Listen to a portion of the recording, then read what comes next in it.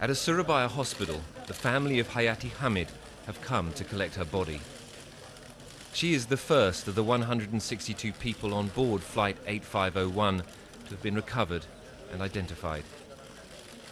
On the flight with her on Sunday, and still missing, are her husband, her daughter and her mother-in-law. As her coffin was carried out, the skies over Surabaya opened, a reminder of just how fast the weather here can change, just as it did on Sunday morning over the Java Sea. The families of this first victim now can start the process of grieving and laying the body of their loved one to rest. But for the families of the more than 150 others who are still missing, they still really have no idea where their bodies are. And that's why finding the rest of the aeroplane remains the most urgent and vital task.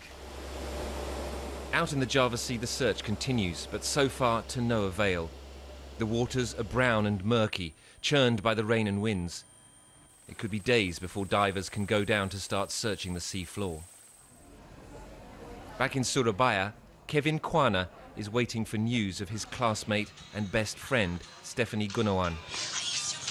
This is a video he shot of her at college last semester. She loved singing, he says, and chocolate ice cream. At this, her favourite ice cream parlour. Yes, aku juga suka pergi. We loved singing together, he says. We had a favourite Indonesian song we used to sing. I miss her terribly because she was my best friend. If I had a chance, I want to tell Stephanie that I still need her. Tonight in a village outside Surabaya, Hayati Hamid's body was laid to rest, according to Muslim tradition.